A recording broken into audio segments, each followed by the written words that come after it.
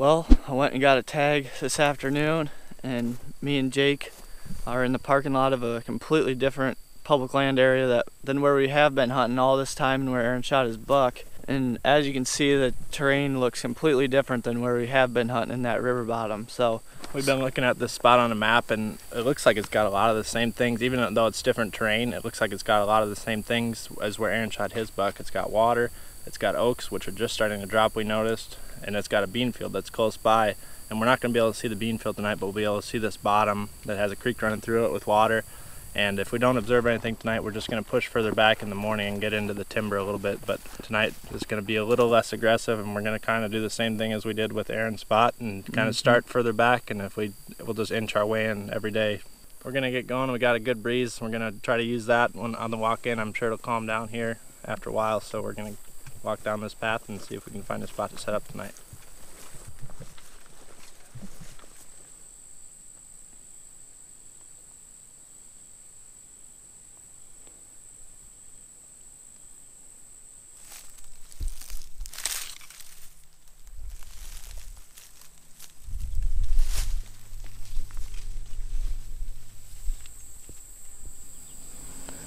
well, we just got set up in the tree stand, me and Jake, and we were coming into this new area and walking down pretty much the main trail, and probably 200, 300 yards into walking in here, we bumped something right off the trail that must have been bedded down, and it sounded pretty big when it was running away.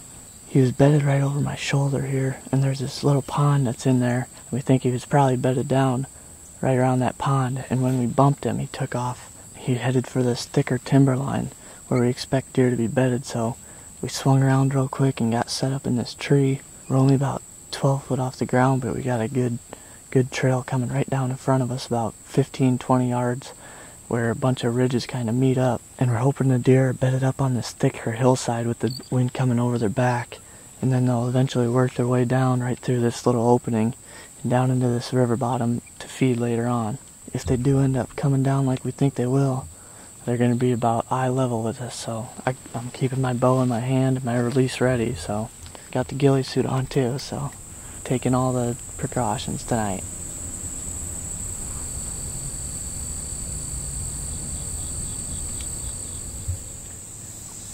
Well, we haven't seen anything yet, and it's going on about 6:40, but it's starting to cool down and the wind's dying down, so our thermals should be pulling down the hill. Jake's been dropping milkweed and it's going back down this hill perfect for us.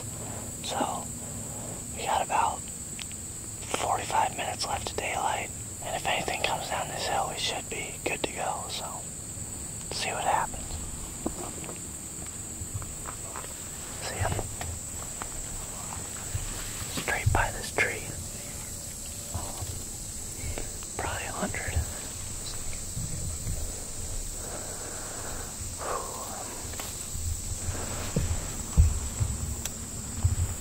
Do you see him or not? No, can you? This tree right here, to the left. See him moving around? See that bright green patch of weeds? Yeah, he's right there. You can see him right now. I can just see it. I just saw his antlers moving around.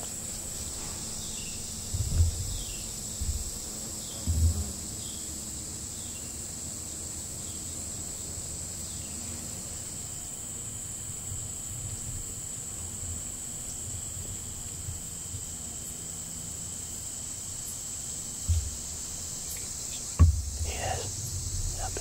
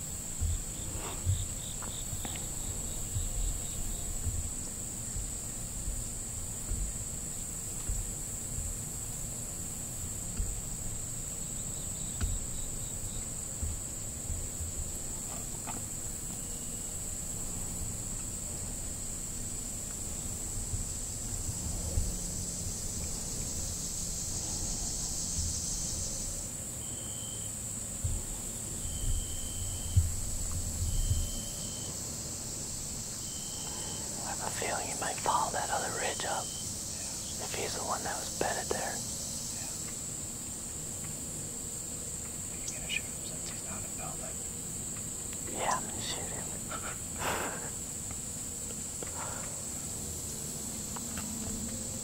There he comes.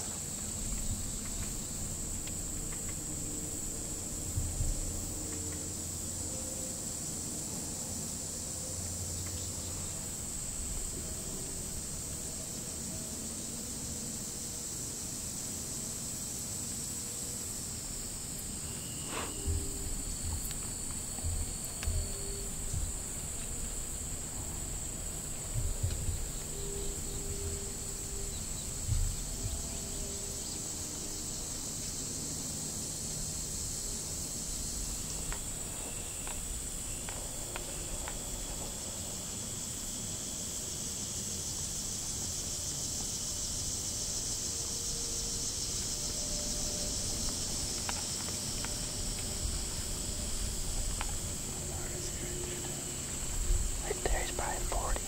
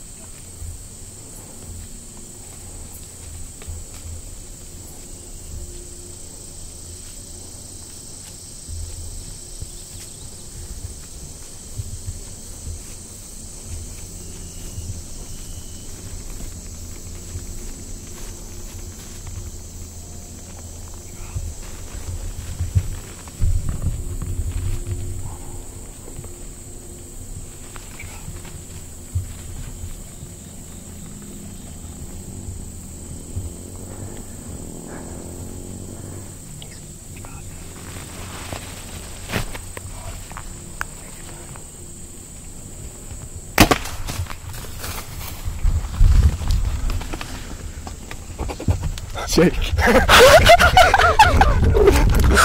my god! Yes! Good shot. Good shot. Was it? I don't know. I looked like oh my god! Jesus, stop.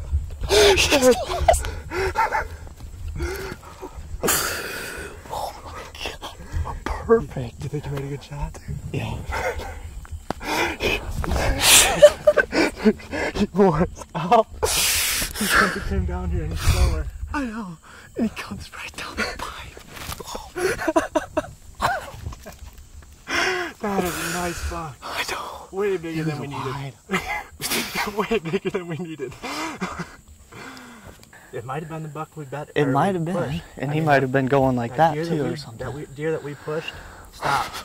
My arrow was just in that whisker biscuit was just going and I was because I was trying to draw and then he was like looking around and then I was like stopped, so then I had tension on the arrow, so I was like, oh man. I didn't realize how big he was until I got in. I could tell it. And it's not like we were after big bucks. No. Oh. Give Orb a call. Gotta let him know. See that picture in there? Shut the front door. He's hard-horned and he's pretty wide. No. Yeah, and I think I hit him pretty good. No, you did He was not. like right below the tree. No way. Warm, it's so perfect. You're kidding. Oh no. Oh my god. Really? Yeah. You're right below the tree. You guys hung a stand? Yeah, we're like 10, 12 foot off the ground. How far shot? 5 yards. 5 yards probably. Oh my gosh. Are you kidding? Dude, it's sweet. I'm glad I'm not. I can't Alright, believe well, that. come get me. Let's go do this. Yeah, Alright. sounds good. That buck worked his way all the way down that hill and took forever and really got my nerves going, that's for sure. but he was like 5 yards right below the tree. I think I made a real good shot on him. He mule kicked and barreled out of here. So called Warb up, and he's at McDonald's right now editing. So we're gonna have to run back there probably and get him because we only got one vehicle down here in Kentucky. Well, we just climbed down from the tree. I gotta go take a look at this arrow. So hopefully it's got some good blood on it. Where was he? Like right here? Oh yeah. Oh no. That ain't good. I'll sneak out here and watch it. Wanna smell it? Oh no. You have to eat it. Smells like it might be. Just don't wipe any of that off the fletching. Oh no, Jake. You think maybe it went through the, like this? Yeah. And it hit lungs maybe? Might have. We'll have to watch it. Well, we just came up to the arrow and it looks like it might be a little bit further back than what we thought. Looks like guts and smells like it. We're gonna go back and look at it on the big screen and see what we think. Oh man, that is not what you want to see. He ain't punched shut awful bad. No, there's some I just stomach fluid and bowel in there. But went back, grabbed Aaron and Scott, looked over the footage on the big screen on the computer. And initially, Ted, as you can see, we kind of freaked out a little bit, but Ted thought he made a really good shot on the buck. And once we watched it back on the viewfinder on the camera, which is pretty small, we thought it was a good shot. And then we got down though, and the arrow doesn't smell very good. So that got us a little concerned. Ted's got the arrow right here, and it had a purplish blood on it. And what we think it might be is he clipped one lung and then it exited through the liver. And unfortunately, with it being this warm out, we don't have the luxury of leaving him for a very long time, because if he is expired right now, we need to get on him fast so that meat doesn't spoil. So we're gonna head in there real quiet and see if we can't find some blood.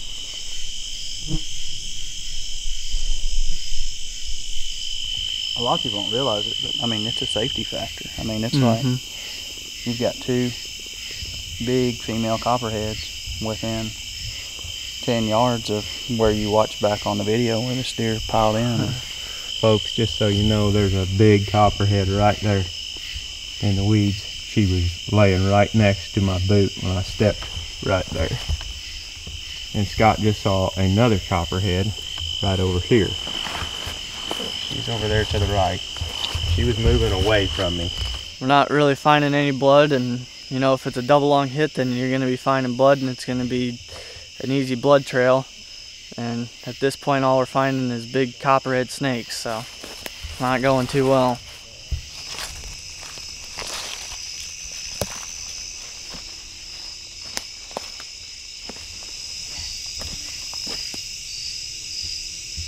Where are we at, Aaron, on the map, on Onyx, like right here? Well, we were just about to back out, and we just walked up this little ridge here, and Jake hollered blood. And there's a little bit, you can see right here, and Down to something now. right over here. There's a fair amount of it right here. Looks real dark, doesn't it? Blood this way, Jake? Yeah.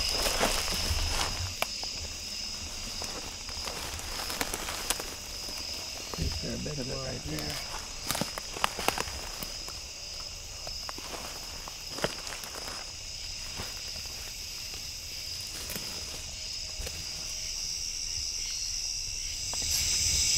We're starting to find some more blood. It seems to be getting more and more every time.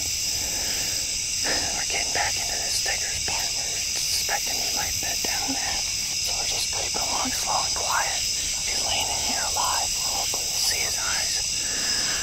But if not, hopefully we'll see his white belly. That'd be ideal. Look right there. We've made about 250 yards so far. He's just walking, you can tell by his tracks right through here.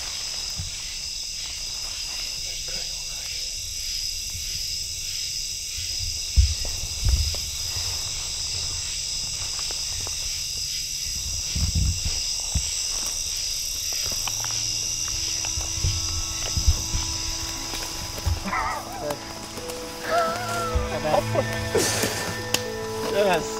Thanks, Scott. Oh my God.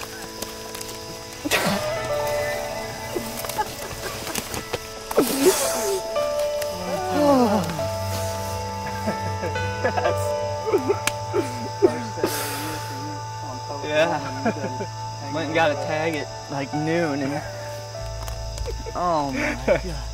I'm so happy for you, man. You were so down in the dumps. Oh, I was down no in the blood. I figured if we were gonna find him, it'd definitely be, look at all them seed ticks. It'd definitely be tomorrow sometime, I figured, if we were gonna find him. We were almost gonna wait till tomorrow. That's not as bad. That's not as far back as I thought it would be. Oh man. Yes. Man, I'm happy for you. I mean, I am so happy for you. That's awesome. That's so awesome. Like, Oh, I mean, That early is a season. pretty I mean, buck, man. Ted, think about this for just a second. I You hunted an hour and a half of the Kentucky deer season, okay? An hour and a half. You've killed, The biggest buck this year. yeah, your Ever best shot deer with a of your bow, life, huh? you know, so. Wait till you see how much they lost it in that tree. Oh, I saw a little bit of it. I mean, we wouldn't have lost it that much probably had we known what we were about to go on, but Yeah. I thought when I shot him, I thought, oh man, he's gonna be done. That's something to keep in mind too, guys. Anybody that's watching, every single time that you shoot one, you got to pay so much attention, you know, immediately after that. And then once you get down, especially if you don't see them go down, you can't take anything for granted at that point, because the way that he was oriented at the shot, like when Scott and I were watching that footage back a while ago, his hind end is slightly higher than his front end, and you're above him and he's real close, so your angle is going down. You probably hit him on the last rib on the opposite side, you know, just below center mass in his body, and it came out right there on the belly line. So just like you said, probably one lung, clip liver, bottom of the stomach. Yep. And you know, he's been dead for a while, granted, you know, or you could have even potentially clipped the back of that other lung, but if you don't deflate them both and double lung them, they're gonna throw you for a loop a lot of times, like this guy did. I mean, we didn't find blood. When we was up there finding all them dead-gum copperheads, We're 85, 90 yards in before blood picked up, you know. Jake is the man right now. He's your VIP buddy. oh yeah. I mean, it's When you're starting to walk out and Jake's like, oh hey, there's blood right here. that's not how I said it. I was more excited than that. But what the deer did is he went in the woods. When you last see him on camera, he dives off the edge of those woods, and what he ended up doing was veering as soon as he did that, where obviously the camera couldn't pick that up because he headed straight north. And in hindsight, what me and Ted absolutely did wrong was just freak out afterwards. We should have sat there and listened, and looking back, that is something we definitely did wrong. Me and Zach did that same thing. You know, remember that hunt a few years ago when he shot that buck and we ended up tracking for 18 hours or something? We completely lost it because we thought he was hit well. If they don't go down within sight, you better mark the last place that they were at, everything they were doing, you know, take a visual picture of it and really think about it. What we have the luxury of doing is looking at footage, and we can tell in those few frames before the deer runs off that his tail's tucked between his rear end. Right. So you immediately know, like, that's a sign that he's mortally wounded. Yep. Now, and look at this here, fellas. Like I said, when we was back there, I cut his walking track. And that's really, I bet you that's when he started bleeding. See, he was running so fast down through there with the tiny hole, exit hole coming out there, that he's probably not slinging much blood. You know, he's not bleeding out of his mouth really to speak of, because you didn't deflate both lungs. So you didn't start picking up on a bunch of blood until he started walking. I guarantee in volume, we didn't have a half a cup of blood from But look at where his shot. legs are. Yeah. He All came fed up. into the bedding area and he laid down and died in this spot. This is his first bed. And that's why, if you notice, we're going so slow in there and you're looking out ahead and we're scanning for blood. And that's because if you have a marginally hit deer of any kind, their first bed is going to be your highest odds chance of getting them. I mean, I think you're going to have a shot right through his liver. I think you're right. I don't think you've even clipped his lung. I think you're going to have just a straight up textbook trailing job on a liver shot. Yep. You know. That's what that blood looks like too, didn't you think? Yeah, Is that dark I liver told blood? Jake, I was like, remember I said, I'll take this. Because it was to change. It's where he finally started to pump just enough blood to where you realize that, you know, there's a chance now. So I don't think there's a happier person in Kentucky right now, to be honest. probably not. Probably not many awake. They're right about There's right. probably not. So you're on the board. Your wind would have been going Yeah. right at him, On the board. Without wasn't the thermals, yeah. it? Right. That's another interesting thing. Did y'all talk about that at all? We talked about the thermals. Yeah, We the didn't talk thermals. about the fact that the wind direction for the day should have been going up that hill. Like, yes, with the southeast wind, it should have been blowing right up towards where he was bedded at. But he didn't move until those thermals started dropping, so he couldn't smell you guys. That's pretty interesting. And I bet you guys, what times you get set up with both them stands? What was it, 5 probably, or 5? Probably 5, yeah. A little Yeah. after. So that's right about that time, you know, 5, 6 o'clock when the day winds are dropping off and the thermals start going to the valleys. That's pretty cool, man. Well, better get him tagged up. Yeah. And now we can wrangle another one back up We to can the do truck it. somehow. Y'all can fight off the copperheads on the way back, because I don't want no part of it. Scott's got his snake haters on, so. Yeah. I really don't like those snakes. No. No. I don't know if there's anybody more scared of snakes. I seen that copperhead I about stepped on it a while ago and just slowly slithered off through that grass. I mean, this grass is waist high. What'd I tell you before we walked in here? Oh, I know. I told him that I didn't have any snake boots, and he's like, that's all right. There's a hospital nearby, and I Yep, know where it is. That's right. I know the shortcut. You know?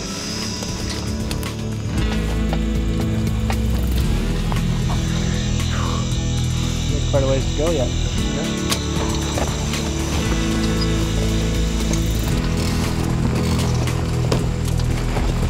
One, two, three. 2:45. Now we got an hour drive to the meat locker, and then a 45-minute back to the camp. So, not very good at math, but that's gonna be a while before we get some sleep. Same thing we did yesterday. 5:51. Just slipped over. Just got Ted's buck to the locker. We usually butcher them ourselves, but it's 3,000 degrees down here right now, so we gotta take him to these folks to chop them up. Yesterday morning we were here at 4:15 with my buck. This morning we're here at, well, whatever that said. What was that, 5:51? We gotta unload it, and then it's an hour back to camp. Oh yeah, this is the end of the Kentucky series, pretty much. And Zach shot a buck tonight. Oh yeah, Zach shot one tonight in Nebraska. It's huge. That's daylight over there, folks. It's coming in. Jake, you going with no shoes, huh? Yeah. These guys are we're gonna keep them in business.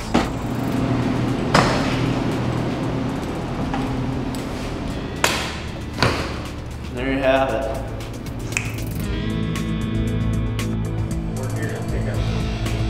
We're going to Iowa.